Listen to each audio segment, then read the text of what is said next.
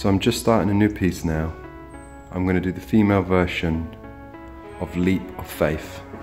And what I'm doing is I'm creating the pose, working on that, trying to capture the right look and feel.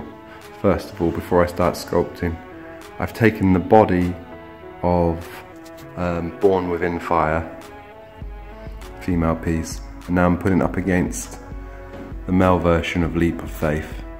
I may change the angle slightly, but I like the male version in the background where the head is up and it creates a bit more of a dynamic feel. It's more of an abandonment as you jump. I love my morning walks. Me and Mr. Jaeger walking through the forest. Look at the sun, that winter sun when it's really low down. I absolutely love that, coming through the trees. Really excited about getting back into the studio again. Nice morning, nice and fresh. Life's good. I've just taken the head off of the sculpture so I can work in it in more detail to refine the finer details of the piece. I like to do this. One, it's in your hands, it's more comfortable, you can turn it and you can see where you are. But I generally do this with each fine component, like the hands, the feet, the head. I remove them so I can work on them.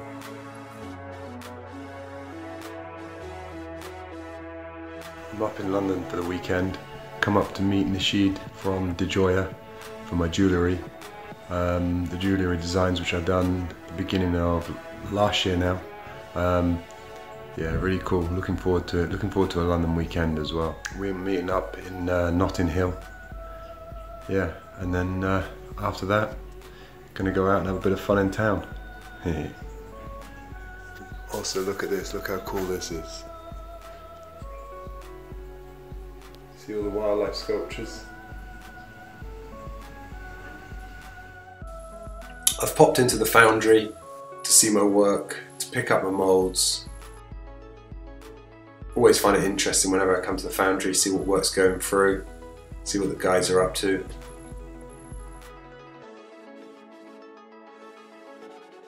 This is my piece, Born Within Fire, in the shelling up room.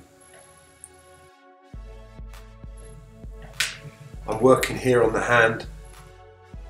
I've taken the arm off just so I can work the fine details of the hand.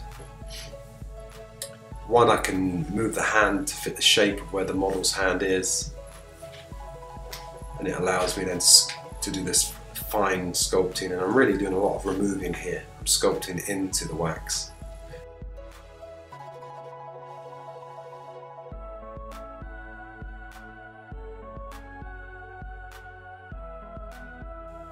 And I've done the same thing here with the foot. As you can see, I took the leg off the knee and then modelled the whole of the foot. Just got the general proportions there.